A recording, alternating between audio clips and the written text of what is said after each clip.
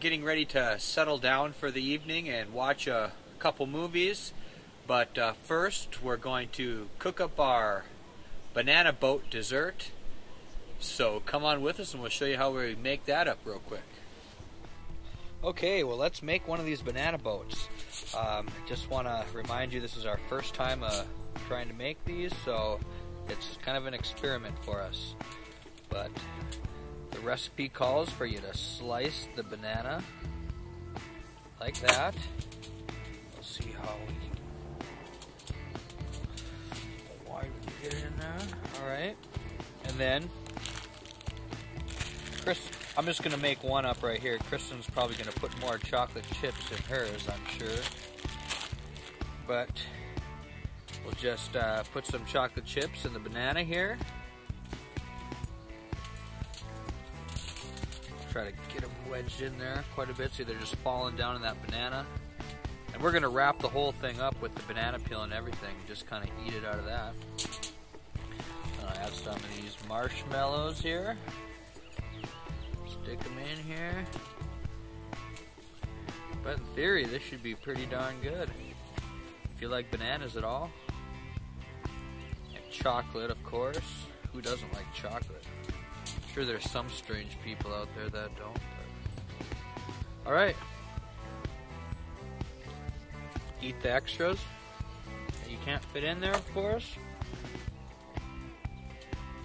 I'll try to get it smushed in here as much as I can. Don't make it too big of a mess after it's all melted.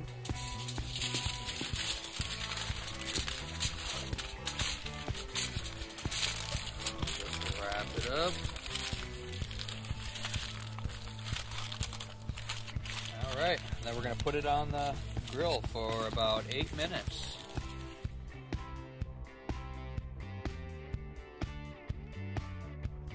Okay, we took them off the grill and let them cool off just a bit.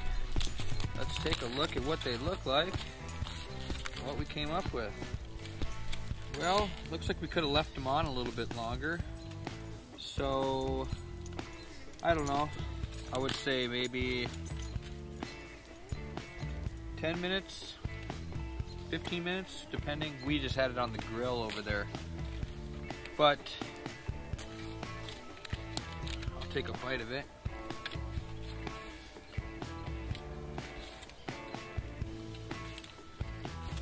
This thing got really melted together. I would think that it'd be pretty neat to cut like slices of banana and put like pieces of banana with the melted marshmallow and chocolate on graham crackers, so you kind of have like a banana s'more type of deal. Well, Kristen just opened hers up and hers looks a little bit more gooey right there.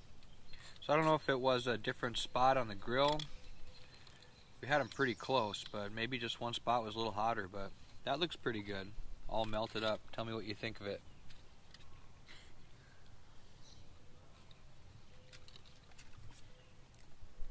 Good and chocolatey.